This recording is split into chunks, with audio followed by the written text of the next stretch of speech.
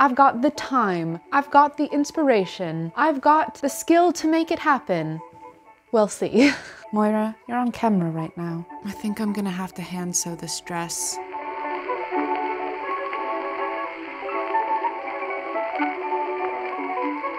Hello again. Now, if you've been here before, you know that I love gingham. It's just the cutest, sweetest design. And lately on Instagram, I've just been bombarded with red gingham dresses.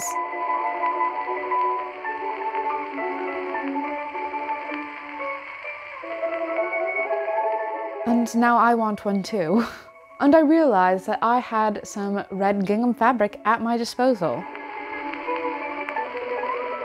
Now, I use this fabric as a picnic blanket in my cottagecore picnic video. Don't worry, I've washed it since. And my original intent of that fabric was always to make it into something. I'm finally feeling inspired to sew again, knowing that I have a little bit of extra time to make my projects happen. I've got the time, I've got the inspiration, I've got the skill to make it happen. We'll see. Hello. So this is actually essentially day 0 of the project. I usually do my filming and editing on Tuesdays and Wednesdays, but this is the Sunday before. And I guess I'm very aware of time. I think in these sewing projects in the past for YouTube, I bite a little bit more off than I can chew in the time period allotted. So to give myself the time I need to get it right, I'm essentially going to cut all of my fabric out today. Now, I must say I am so thankful that I cut out all the fabric on the weekend, because even though I know it takes me longer to cut out fabric than I anticipate, it still took me longer than I thought it would on that day. So I'm hodgepodging this dress together, made out of 3 pieces of various patterns that I have. And we're gonna hope it works. I think I'm gonna start with the skirt first, because that is an easier thing. Oh, the postman's here. Is it for me? Sounds like he's struggling to get something in my post box.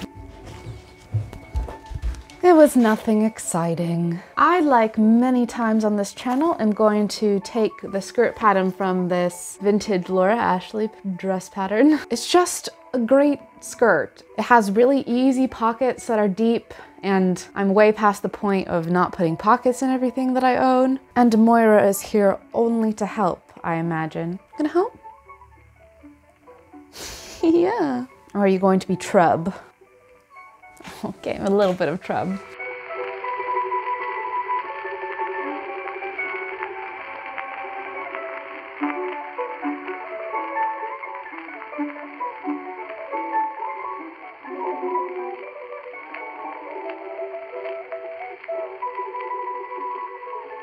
The benefit of making this dress out of an old bed sheet is that there are some finished edges already. So I'm using the already hemmed edge of the duvet cover as the bottom of the skirt. Moira, you're on camera right now.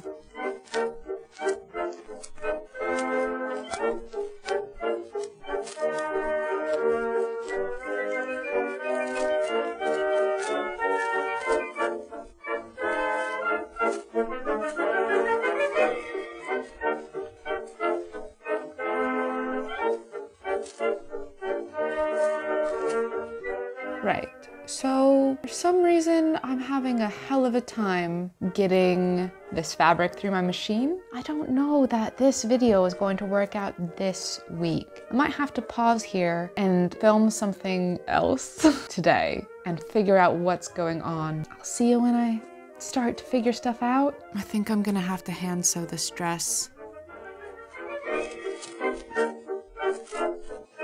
So I did not 100% plan on filming today.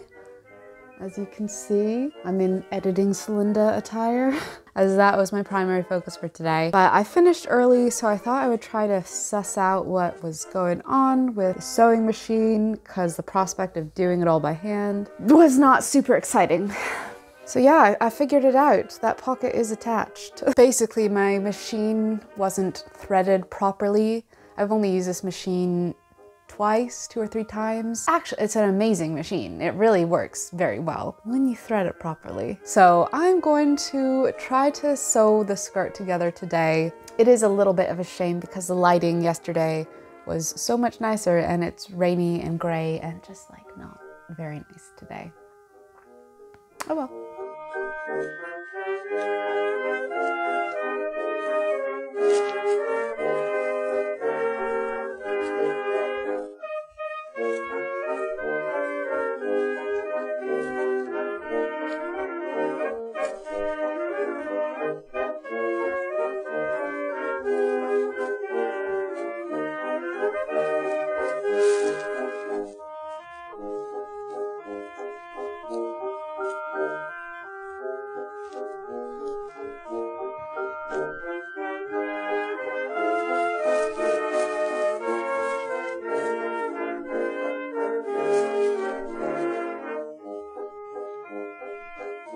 So we're here, it is the next official filming day, but I think it's looking pretty good so far. I'm super proud of my seam. It lined up so nicely, you can barely even see it. Nice deep pockets. And yeah, so today we're going to be focusing on the top half of the outfit. I'm going to be using this vintage Vogue pattern, and I'm going to shorten it a bit. There's some changes I'll have to make because I'm going to put in a zipper, and this had no such closures. So let's see how we do when we get there. I'll become the gingham queen yet.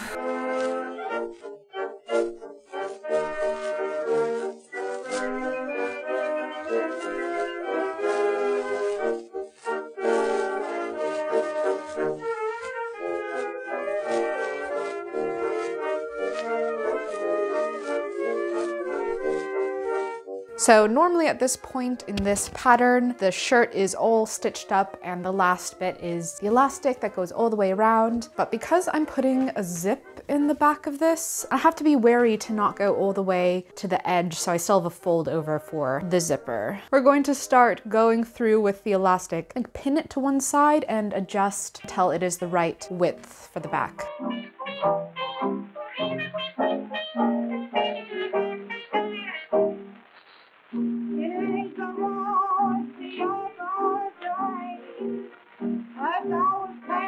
With the gathering at the top all finished, now I am going to finish the sleeves. I just need to gather the bottom edge. So sewing is something I've been interested in for a really long time. I first sewed a dress with my grandma in high school as I was really into like Andy Warhol and Edie Sedgwick. So I sewed a very lovely 60s dress with my grandma, but something about it just didn't click with me at that time. I just couldn't get it. Maybe it's because I started on really difficult fabrics. Like my first project was on silk charmeuse, which is not the best beginner fabric.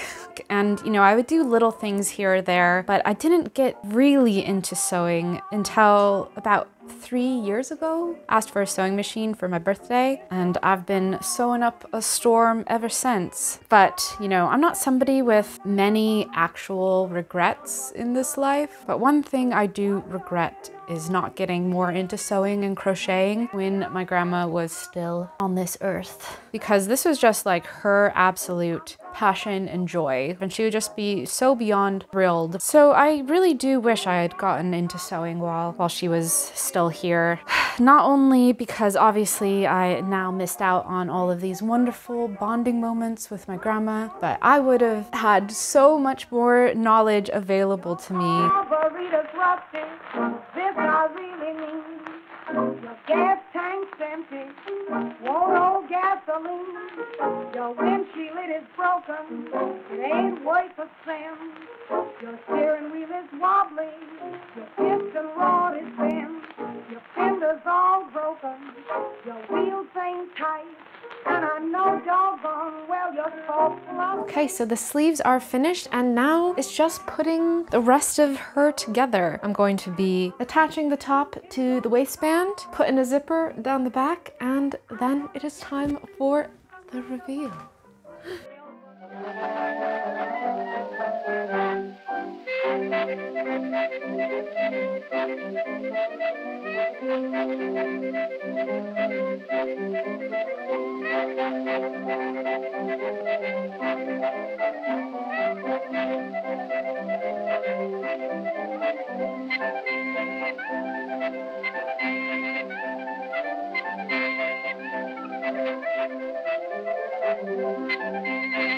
Overall, I am pretty happy with how this turned out. I think it looks super cute, the top especially. The waist I could bring in a little bit. That's an easy thing to take in. It's just super comfortable. Yeah, I think this is like the perfect definition of play clothes. Clothes that I can climb trees in and get dirty and messy, and it's just comfortable and easy to move around in. I know that this project isn't the most extreme outfit transformations, but I just wanted a cute, simple springtime gingham dress, and that is what I got. I would love to know what you thought. Do you own any red gingham yourself?